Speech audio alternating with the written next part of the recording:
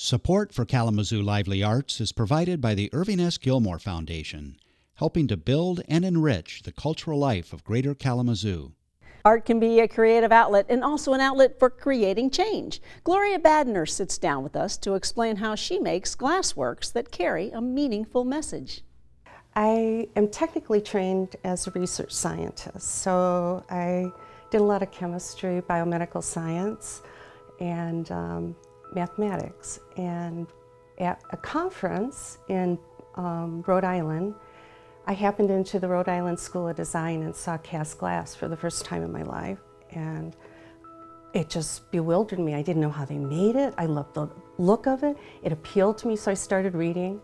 And that fall, there was a class at the KIA on sand casting glass. Loved it. Started making every free minute about making glass. Learned to make some molds, met some people in the class, and continued to sand cast for about 8 or 10 weeks after that. Got my first kiln, pulled it out of a dumpster. Someone had donated it, and the KIA wasn't interested, and they'd put it in the dumpster, and it had its 4 little feet sticking up, so hauled that home. Had a barn on this property then, plugged it in, and started casting glass. And then after a certain amount of time, this is really what I wanted to do, and I quit my day job, built a studio, and the art world's been very kind to me, so very lucky. Many times in my work I use a combination of materials and methods to get the look I want in the finished piece of glass. And one of the things that interests me is using image and text. And a way that you can do this with kiln-formed glass is through a cyanotype method that uses an iron printing material, and this is copied on to a gelatin-based paper. And then you just make the image and you cut it off.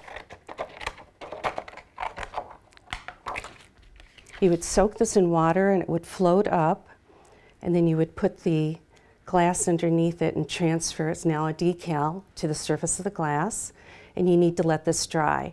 Now it looks black and white because you've used a printer ink, but it's an iron-based printer ink, and when you fire it, it has an iron color when it's finished. These pieces with image on it can then also be combined with words. In this case, this is a ceramic paper that has been cut and then painted with a ceramic paint and put between 2 layers of glass. The paper doesn't fuse to the glass, it actually is just sealed within the glass. You can stack the glass up so you can add text and images at different layers.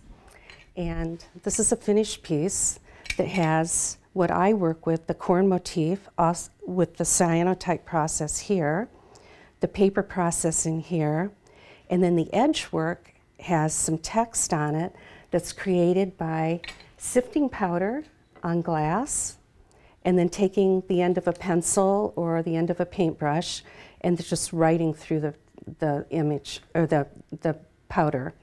Then you would put this in the kiln and fire it separately, and then you can just cut strips of it and put it around the edge.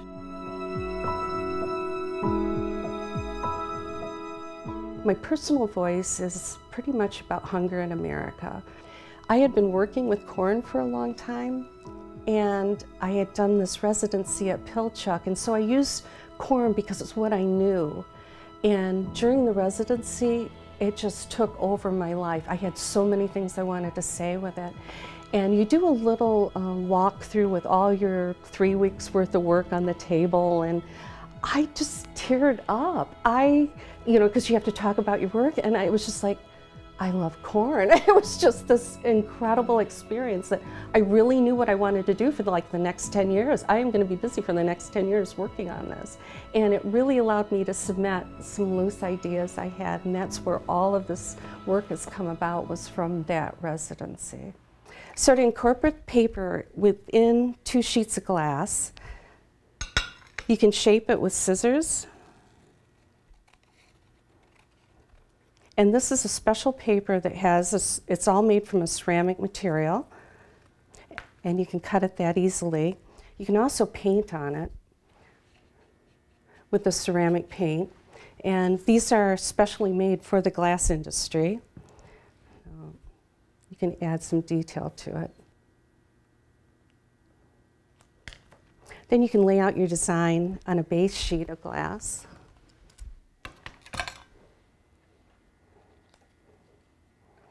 At this time, you can add other glass components to it as well. You could add any accessory product or frit that's like this on this piece here. It has to be encased, like I said, between two pieces of glass like that. And then when it's melted together, it will be firmly attached in there. This is how it looks after it's been fired with the paint on it. I do a couple local sales, and even on a small object, someone will say, "This is the color my grandmother had in her house." So it resonates with memory a lot. I think the transparency and the light that glass captures makes it an interesting material for people to approach. People always want to pick it up, which is a problem for gallery owners. They don't want you to touch it, but I think you have to touch it. I think you have to touch the art here. I like the fact that it's, you know, you've made it from the beginning. It's not something you bought off the shelf. And I think that's becoming more and more important particularly in glasswork. There's so many products out there that make it very fun and easy for people to make glass in a small kiln, but that doesn't mean they have something to say with what they make, and that's important to me, that my work comes through and that it looks different, and it might stop somebody and say, "What's this about?"